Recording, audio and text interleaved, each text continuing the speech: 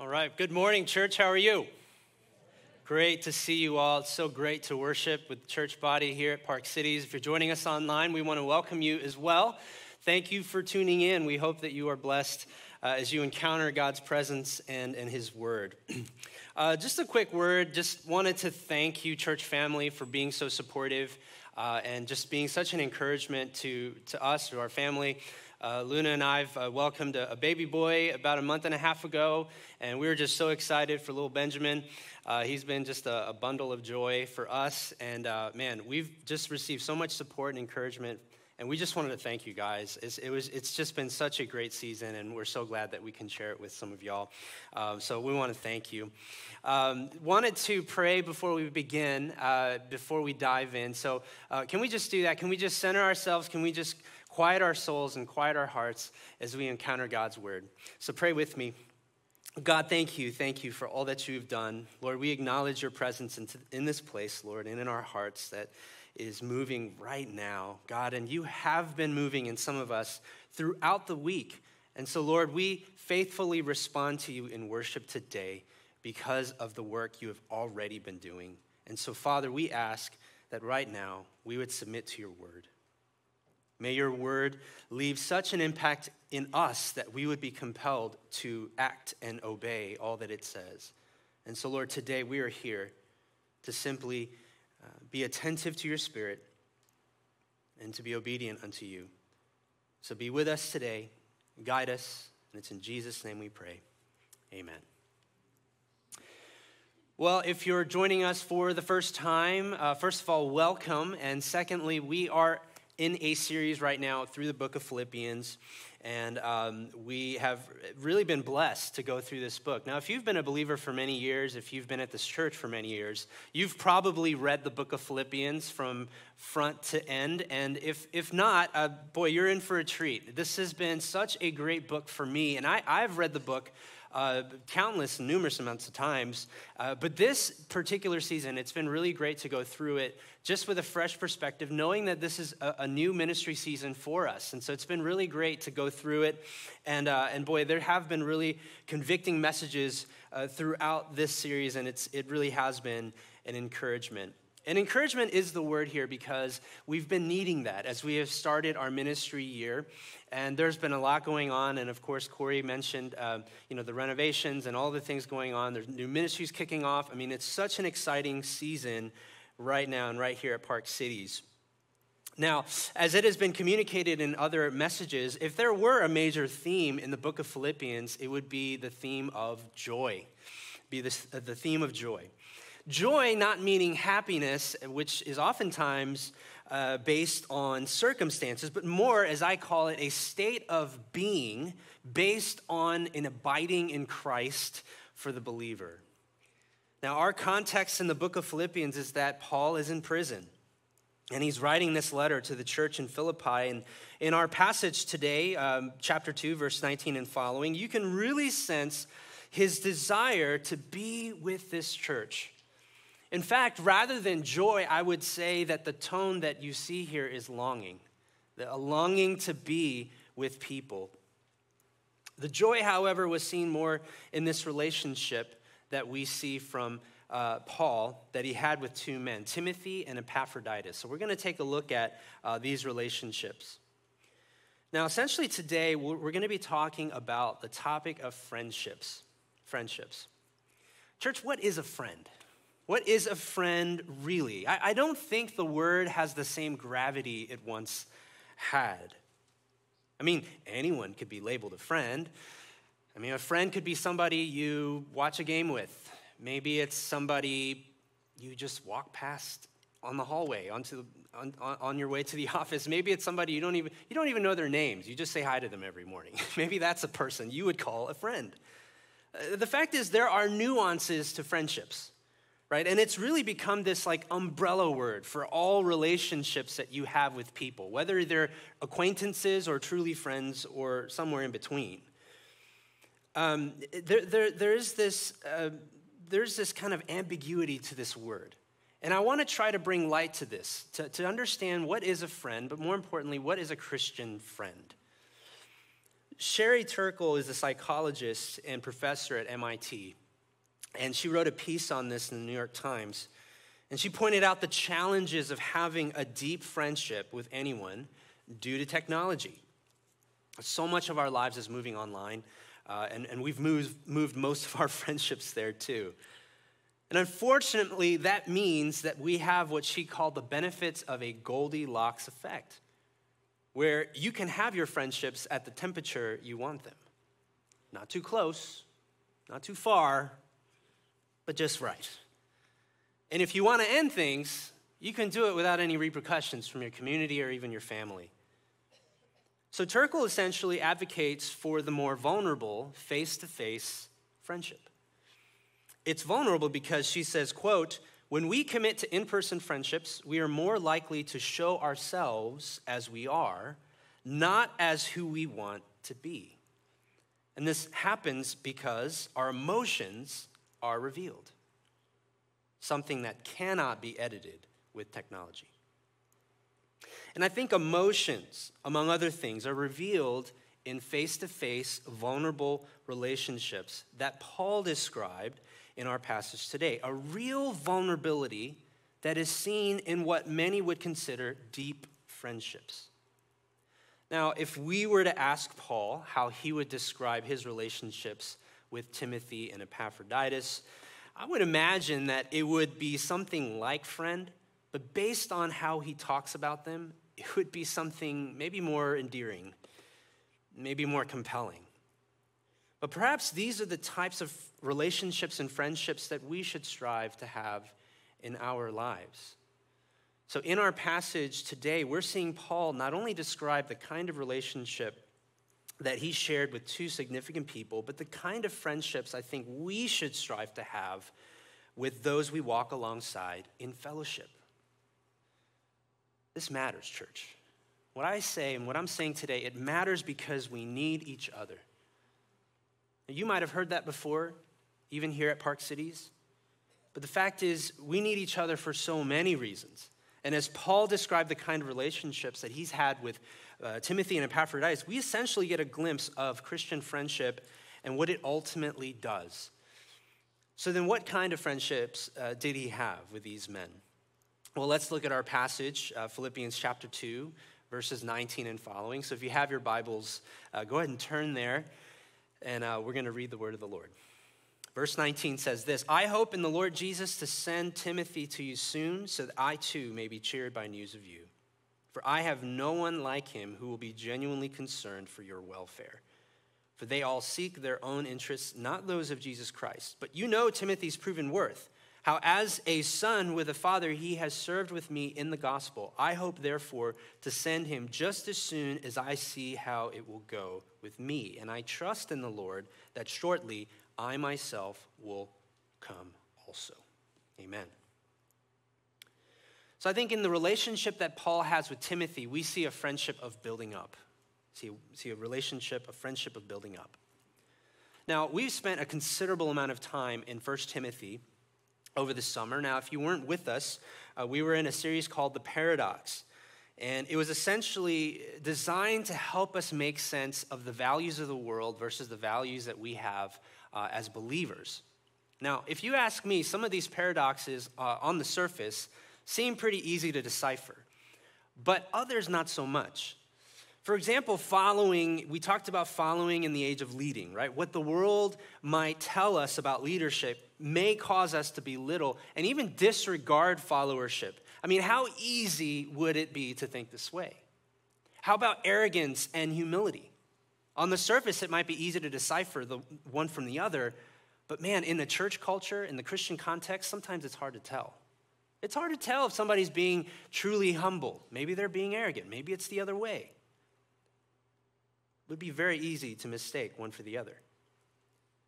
Now, Paul's deeper understanding of these things served not only to instruct Timothy for his ministry, but also to build him up as a beloved brother. In fact, verse 22 would suggest that the bond was much deeper when he identified Timothy as a son.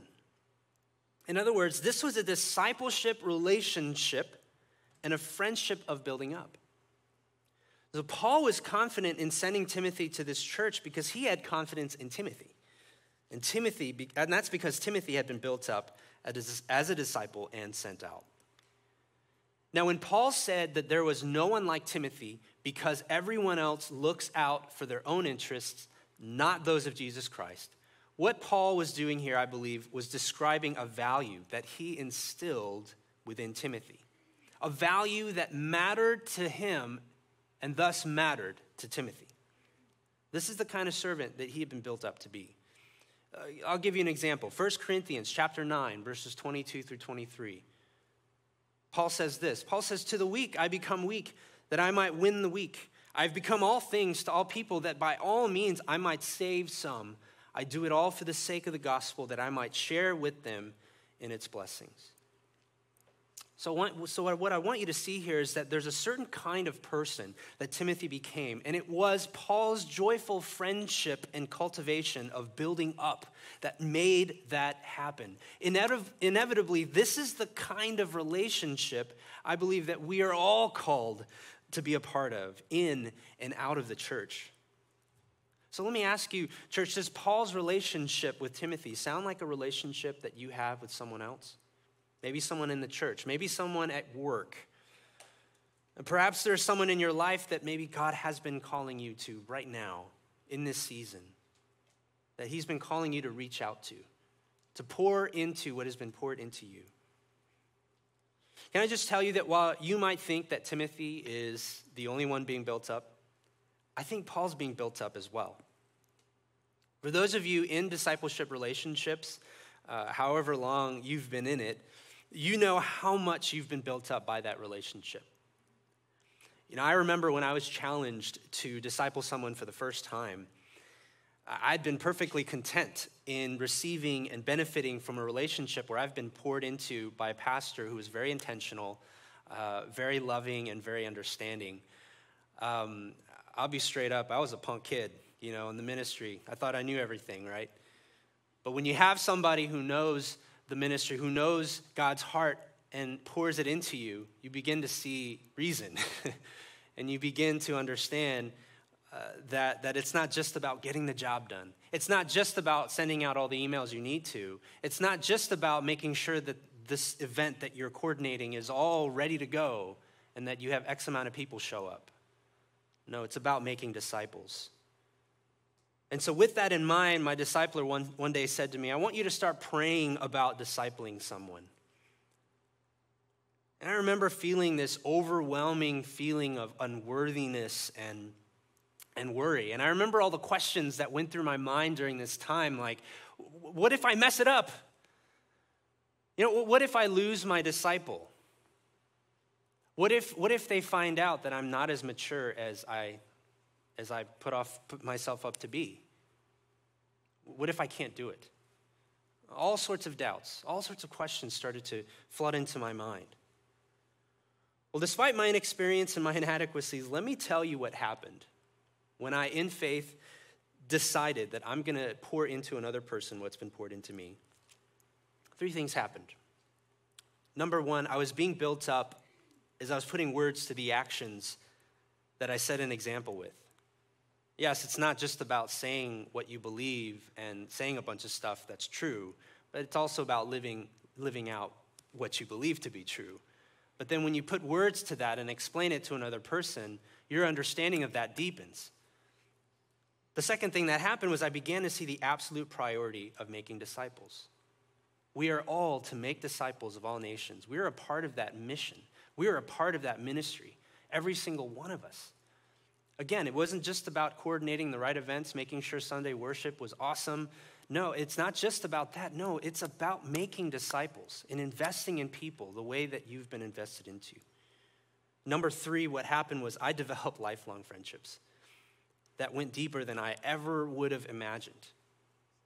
And church, can I just say that ministry, because of all of that, ministry became such a joy because I was sharing life with those that I served alongside. I'm reminded of the verse in Proverbs 27:17. Many of you have probably seen this before. A verse that says, "Iron sharpens iron and one man sharpens another." When I read this, I see a picture of true Christian fellowship.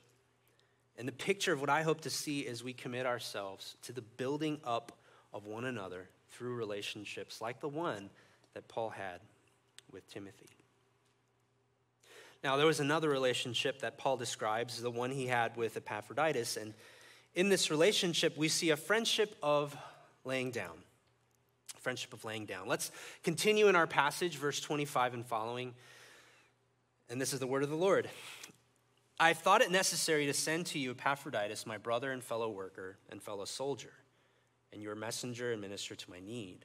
For he has been longing for you all and has been distressed because you heard that he was ill. Indeed, he was ill near to death. But God had mercy on him, and not only on him, but on me also, lest I should have sorrow upon sorrow. I am the more eager to send him, therefore, that you may rejoice at seeing him again, and that I may be less anxious. So receive him in the Lord with all joy and honor such men, for he nearly died for the work of Christ, risking his life to complete what was lacking in your service to me. Amen. So here we read about a man named Epaphroditus, who was truly an amazing man who, according to Paul, almost died for the work of Christ, truly deserving of honor. But in terms of the relationship that he had with Paul, I would say that he was more than just a friend here. He was important enough to Paul that he considered it a mercy to him when God spared Epaphroditus because of the amount of sorrow he could have suffered if he died. Now, specifics of this relationship is limited in what's revealed here, but it is clear that there was this longing for him. Church, do you see that? Longing for him, as he was not only there for him in his time of need, but he was a selfless servant who was willing to lay down his life for the work of Christ. And Paul described this relationship and said that Epaphroditus was three things: my brother, co-worker, and fellow soldier. Now, the way Paul described Epaphroditus explains the reason why a selfless person is needed in our journey of faith. Also, why we need to be selfless for others in their journey of faith. Because our journey as believers, it will require a brother, a sister, because our life is meant to be shared. It will require a coworker because as a ministry, there is legitimately work to be done. It will also require a fellow soldier because we will face many spiritual battles, individually and also corporately. We're going to need each other. Epaphroditus was all these things, not only because of his concern for Paul, but because of his willingness to lay down his life. But you know, church, you don't have to risk your life to lay down your life for another. You know, Pastor Jeff talked about this a couple weeks ago. We preached on humility. We looked at the earlier part of chapter 2 in Philippians. I want to read for you a couple of verses that always root me in this. As I continue to serve the Lord, I'm reminded of these verses frequently. Verses 3 and 4. Do nothing from selfish ambition or conceit, but in humility count others more significant than yourselves. Let each of you look not only to his own interests, but also to the interests of others.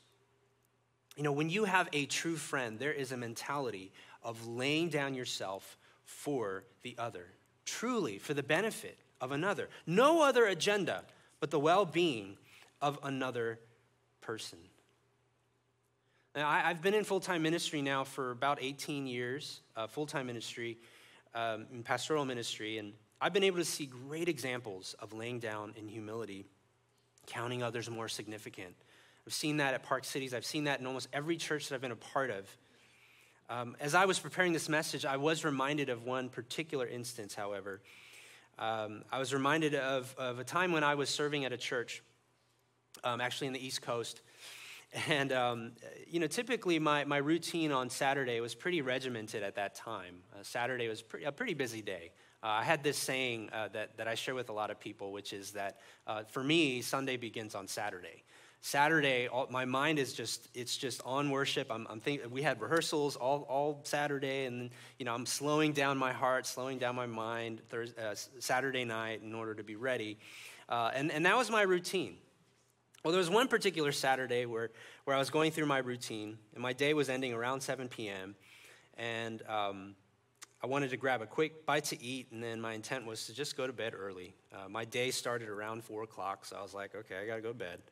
So I was getting ready for bed, and just as I was about to hit the pillow, the phone rings. Some of you guys know sometimes that happens, but ministry is, it happens, So my phone rings. And on the phone, on the other side, was a brother, one of the brothers that I had been mentoring at the time. His name was Peter, and Peter is a pretty chill guy, pretty calm and collected dude, and so I was a little bit surprised because he sounded kind of frantic. He doesn't lose his composure often, and so I thought, my goodness, something's going on. And so Peter was frantic because he had been talking with a friend for the past couple of weeks. Who had been having a really rough season. And the reason why he was frantic was because he had started talking about hurting himself physically. And it became very apparent that I needed to go. So I asked him, where are you? I'll be there. Just tell me where. And so off I went. A few minutes later, I got there, and what I saw were two brothers talking to one another, being brothers. This was understandably a very sensitive situation, so I had to be introduced as someone who could be trusted. Church, I'll be honest, I feel like I didn't say much that night. I only remember seeing Peter being there for his brother. I was a witness to true friendship that night. What I saw that night was Peter being a brother who began to help this brother calm down and see reason. What I saw that night was not only a distressed brother who found a small measure of healing that led to a road to recovery, but I saw a brother who in humility counted another brother more significant than himself. And like Epaphroditus, Peter was truly a brother, a coworker, and a fellow soldier at that moment, who made himself available to care for the needs of a hurting brother. I was so proud of Peter and his willingness to lay himself down to save another brother in need. And as I thought about the conversations and prayers that were lifted up that night, I was so grateful. But on the other hand, church, I was overwhelmed, knowing that there are so many people who've probably felt that way, but had no way of reaching out to anyone. People who are afraid of admitting that they have a problem. People who are afraid of admitting that they need help. I want to encourage you, church. Maybe you're in that boat. If that is you today, I want to let you know that there are people in this church willing to listen, willing to spend the time and energy to be a friend who not only builds up, but is willing to lay themselves down for you. I believe that this is what our community is all about. I believe this to be true as well. Now, the friendship between Paul and Timothy was a relationship of building up, while the friendship between Paul and Epaphroditus was a relationship of laying down. But there was also an unseen person here that I think needs to be mentioned. A better friend who did and continues to do the work of building up and laying down. And that better friend is found in Jesus. You see, while Paul built Timothy up in order to be better equipped to lead and serve, Jesus sanctifies us to do this, and he also makes us more like him. And while Epaphroditus risked his life and nearly died for the sake of the ministry, Jesus risked his life and indeed died on the cross for the sake of the world. The kind of friend that Jesus is to us points to a common thread that we see, not only in the relationships that Paul had with Timothy and Epaphroditus, but in the deep friendships that we ought to have within the fellowship of believers that we have here at Park Cities. And this is where I want to encourage you to be connected, to be a part of a connect group and thread groups, any groups that will allow you to meet people who are willing to build you up and even lay themselves down for you. So in everything I've mentioned today, I want us to broaden the scope a bit and see that the end result of this kind of friendship isn't just doing good works for one another so we can feel good about ourselves, but ultimately, church, this is about transformation that makes us more like Christ. In other words, the best friendships transforms us into the image of Christ. There was a study done by Cigna, estimated that 3 in 5 Americans, that's approximately 61%, have reported that they are lonely. By the way, this study was done right as the pandemic was hitting, so I can't imagine what that number is today. I wanted to bring this up because I know how prevalent this has been in recent years. And let me just tell you, as someone who suffered from loneliness for many years, I know how hard it is to admit that you're lonely. It's very difficult. It admits, and this is the thought process, is it admits weakness. People won't like me if I say that. I've thought that many times. The friendship is what we need, but not just any friendship, but the kind that builds up and lays down. This is what we need, the kind that ultimately transforms us. So church, let me ask you, have you been a friend like this to those closest to you? Is God putting someone on your heart right now to be a friend like this? Maybe if you were honest, you would admit that you felt lonely for a long time, that you've needed a friend for a long time. The fact is, we need each other. So my question to you is, who will you reach out to this week? David in the Old Testament, he was a man who was often lonely and distressed as a leader and a warrior, running away from persons that were trying to kill him. David knew friendship, with several key men who were there to build him up and lay down their lives for him. But he also knew the kind of friendship that he had with the Lord and how foundational it was for him in his times of loneliness and trouble. David often cried out throughout the book of Psalms, if you've read Psalms before.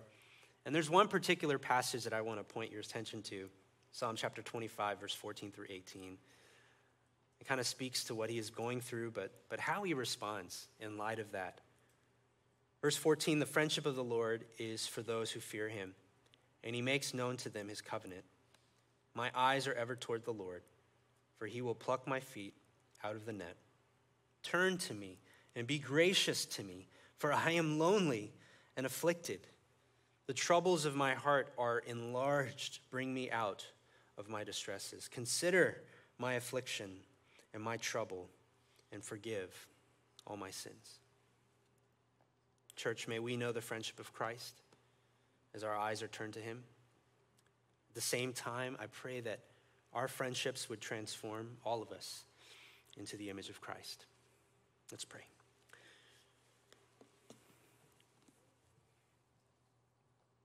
God, we thank you for being the ultimate friend. We would like to think that our relationship is close, that it wouldn't be described as an acquaintance or just someone I know, but a deep friendship. A friendship where you are building up and laying down, and that we are laying down our lives for others because of what you've done for us. I pray, Lord Jesus, that you would remind us of the fact that we need each other. I pray for openness. I pray for godly appointments. That has been my prayer as I was preparing this message, Lord, that out of this message, that there would be godly appointments, that there would be godly meetings. There would be convicted hearts that reach out to people, to talk to people that they had never talked to before, perhaps. Or people they have known for a long time but hadn't really reached out to in that way. Lord, I pray for godly appointments in that way, for deep friendships to happen in our church, all across our campus. And as a result, may we experience joy, not just because of the company that we have, but because of the fact that we've been transformed into the image of Christ. And that ongoing work is going to transform others as we inspire others to have the same types of friendships. God, thank you. Thank you. We look to you now. We're grateful. And it's in Jesus' name we pray.